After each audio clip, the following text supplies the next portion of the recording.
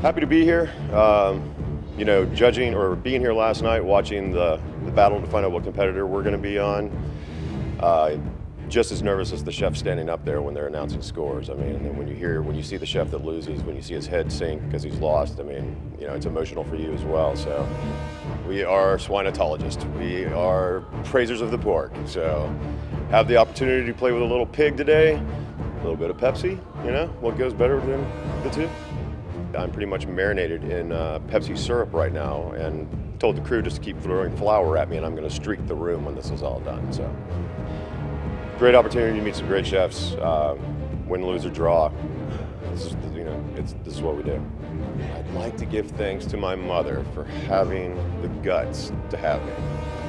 Jimmy Crippen for starting this thing, Lawrence, Southern Foods, the firefighters, Pate Dawson, the Renaissance.